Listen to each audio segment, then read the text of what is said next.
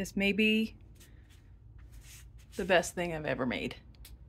Hey folks, welcome back. As many of you know, I have kind of struggled with finding my own personal style. And to be really honest about it, I still really don't have any idea what that is. I would say 90% of the time, I'm probably just wearing t-shirts and jeans. And that's not a style. It is comfort and it is fine, but it's not a style. I like all kinds of stuff. I see pictures of dresses and skirts and tops and pants on Pinterest and Instagram, and I love them. I think they look beautiful and cute, but I just don't see myself wearing them. And when I do, it doesn't feel authentic. And so that search for, I guess, my comfort style, I guess that's a thing, is still going. With all that said, I think I finally had a revelation, and it came from this picture. I think I know why it resonated with me so much. If you're not familiar with the person in this picture, this is the character Claire Fraser from Outlander. I have been a big Outlander fan. I made it through most of the books, and slowly I've made it through the whole series. And as the series has gone on, I've connected more and more with the character of Claire. I think because, I mean, she's just a badass. She is smart as a whip. She can hold her own around men. And stylistically, her character arc has her keeping up with fashions when she needs to. But more often than not, she seems to fall into this menswear as women's wear style. I absolutely love it. I don't have any interest in wearing corsets and stays and the really low-cut tops that part of history tends to wear. But when events in the story lead her to maybe have to improvise her outfit a little bit more, it really does look like she melds the feminine part with the long skirts and, I don't know, corseted tops, but she adds the menswear part to it. And very typically it is in really neutral tones. You don't see her typically wear a whole lot of bright colors. It is natural fibers and it fits well, but it still looks comfy as and that's where I want to live stylistically. I'm not interested in frills. I'm not interested in ruffles or even wearing bright colors all the time. I just want things that look good and fit and are comfortable. As her character starts getting more and more into her job, her clothing becomes more and more utilitarian while still maintaining the style part of it. She has pockets in everything. She wears these big belts that have pouches on them, and she carries a lot of crap with her. And her coats are long and they're warm, but they're still tailored to her in a way that just seems to make sense. So in this video, I am going to attempt to channel this character into a style that I think I'm gonna love. What that kind of entails is a couple different pieces. From the original photo that I shared, I want to try and make an apron very similar to what she has on here. I love the big pockets. I love the big straps. I don't like the teeny tiny little apron straps that you see in commercial aprons. They dig into my neck and they're really uncomfortable. And I like that it's a little oversized. I also want to make a belt. I don't think this is going to be very difficult. These belts that she wears are very, very simple, but again, they're there to carry stuff. And then finally, I want to try to do some sort of bottom. I'm thinking a skirt. We'll see how that part goes. The first place I'm gonna start is the apron because I don't have a pattern for it and I'm just kind of winging it. So let's start there. For the apron, I'm going to make it out of just a very simple white cotton bed sheet that I found. The weave on this and the drape on it reminds me of linen.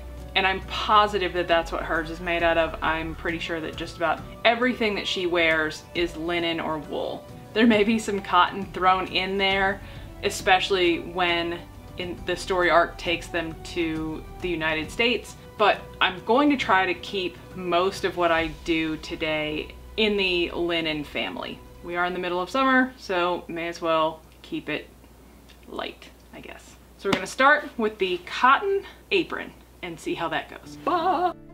I first started by taking a few measurements, including my bust, the strap length, and how far down from my collarbone I wanted it to start. I transferred those measurements over to some graph paper and kind of sketched out the overall shape that I was looking for. And once I was fairly happy with that, I put my fabric down, transferred my measurements over to that, and started cutting.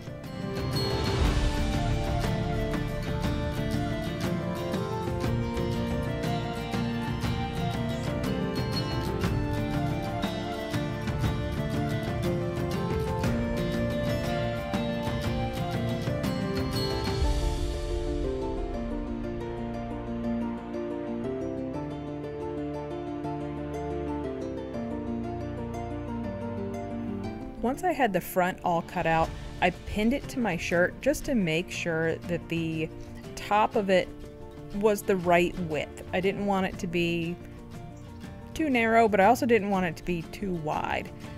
So I took a couple of inches off of that. I think it wound up being about 10 inches wide.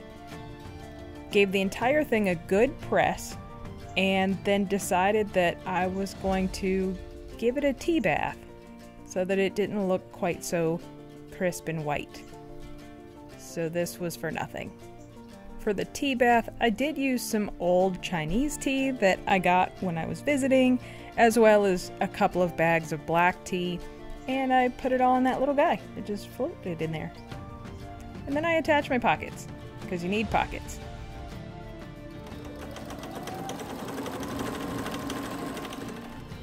Once I hand tacked a number of the edges down, it was time to work on the belt.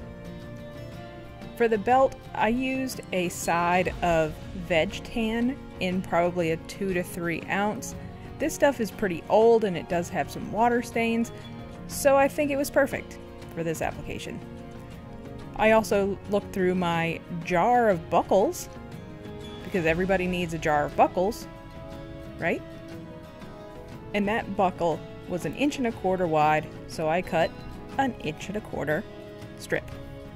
I wrapped it around just to make sure I'd have enough dangly bits on it, and then I skived up the edges. That's not the right term, but I rounded them out a little bit, and then I applied some mink oil just to rehydrate it a little bit and kind of bring some of that luster back in, because it was looking a little sad. I did make a belt loop so that the belt would have something to tuck into.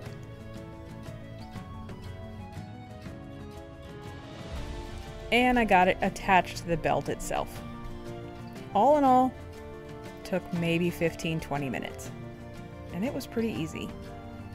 I didn't burnish the edges, but you could do that too if you wanted a more finished look. But I don't. Finally, for the bottom piece, I needed buttons for the closure, and so I dug through my jar of buttons to find anything that remotely matched. And this was the closest I came, but I do really love them. I used my machine to put in the buttonholes. I hand sewed the first button and then machine sewed all the other buttons. I just think it's pretty cool that your machine can put on buttons. Then I tried them on, just to make sure that they fit. And they did. Seriously, this was the highlight of my weekend, realizing that these things actually fit. With the pieces all complete, it was time to put them all together and see the final product.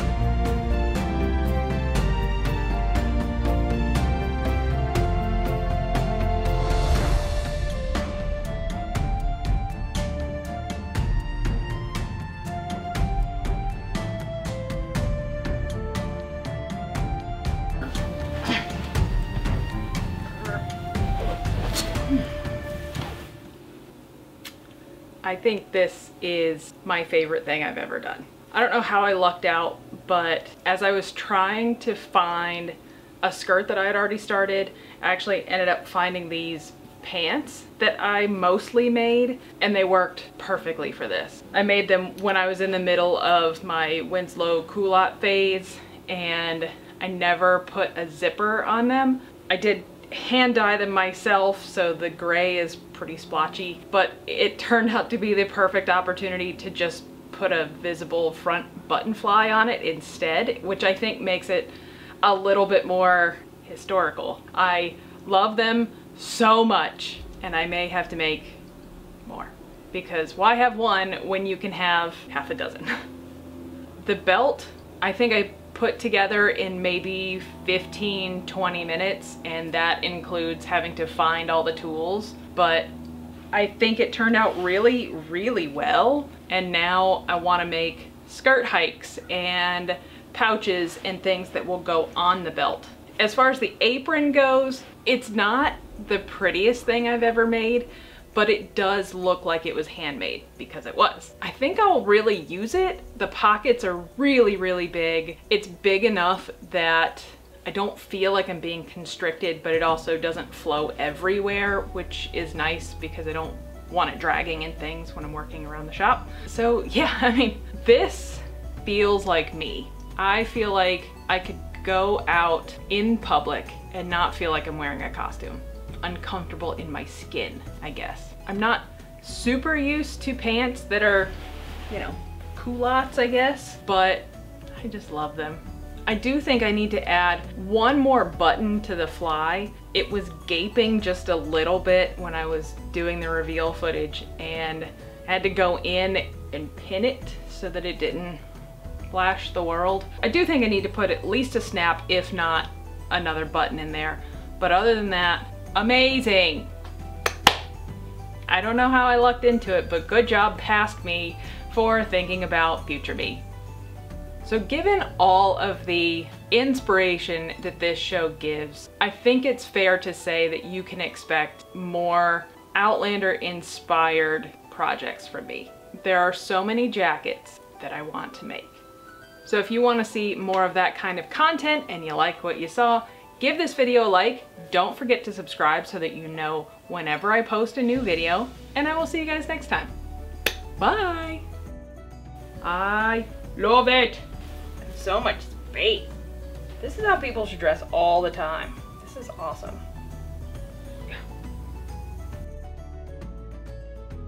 There may be some cotton thrown in there, especially